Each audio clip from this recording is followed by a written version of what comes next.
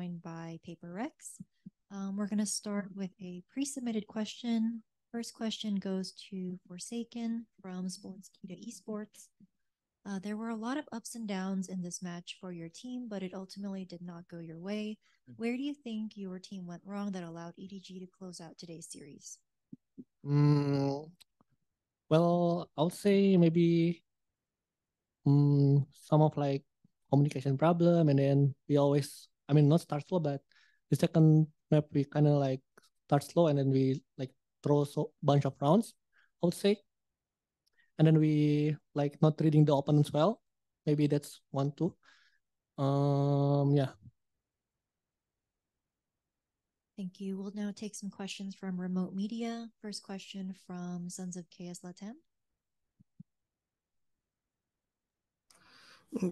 Thank you. Hello, everyone. My name is Jan. I'm from Sons of KS Latam. Sorry, Rulos. My question is general. What game factor do you consider important that should not be repeated in the next match to ensure victory?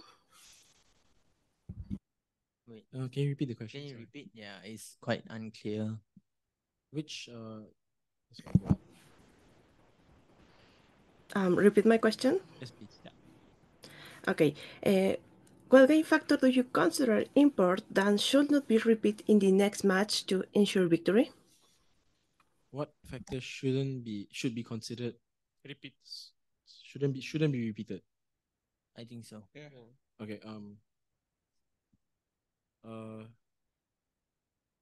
I think the whole day today we're one step behind. Every single like move we make, they were ahead of us, and our communications need to really be a lot better this time. I think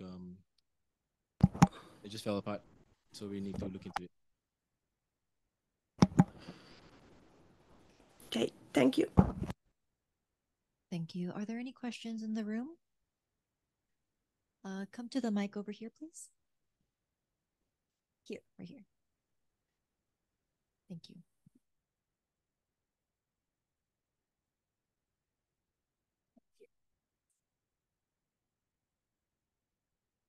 My question is to Alex, but anybody else can also answer. So you guys have a super innovative split comp that consists of the double controller, triple duelist. Today I noticed that it seemed like in terms of information, it was a little bit of a struggle to gather it. Do you think that you'll be adapting that comp with something else in the future, or are you going to try to stick to this? Or do you think there's a way that you can make this comp compensate for that lack of information? I mean, it works. I just didn't think we played to our strengths today. You know, I think it's probably my fault. We got the game plan a little bit wrong. You know, normally we're not so defensive on the A side, and I made them play a lot more aggressive on middle. So I think that's the main reason why it looks like we don't have information. But normally I think we don't actually feel that we have a problem knowing where people are going. So this game is I think we just played it really badly in playing the composition really badly. So I meant. Thank you. Thank you. Next question from Pedro Romero. Hey guys, commiserations on that series loss. I got a question for Alex. It's sort of similar to how to the other previous questions that have been asked so far in this press conference, but more so talking about EDG. How did you view the performance given the fact that you guys have been faced them various times at this point? What kind of challenges have they thrown towards your way that kind of made this series difficult to win? Was it more so them playing well and just thwarting your strategies, or more so just your performance just being underwhelming? I mean, it's definitely both. I mean, you got to give them a lot of credit, you know. Stuck to their guns. I think they didn't change too much from Chinese Ascension, but I could tell that they adjusted a little bit, and they adjusted pretty well for us on Bind. I think we didn't lose on Bind. I think they were just better on Bind, but I think on Split we definitely should have played a little bit better, and we will be looking into it to make sure that it doesn't happen again.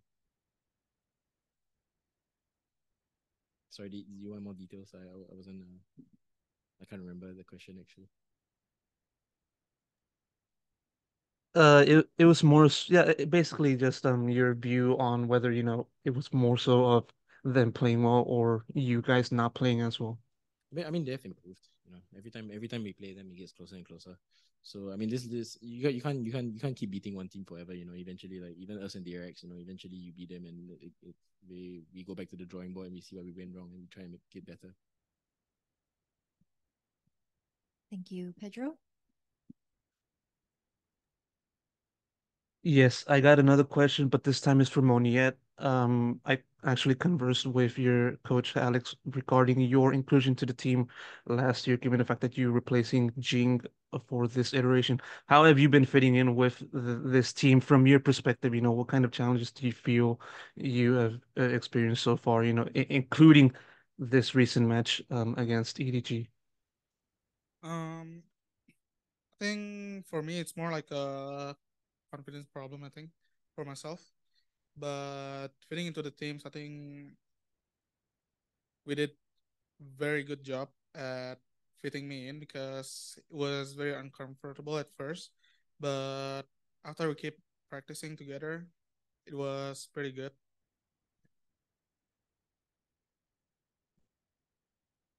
Thank you. Are there any other questions? All right. Well, that concludes our press conference with PRX. Thank you very much. Thank you. Thank you.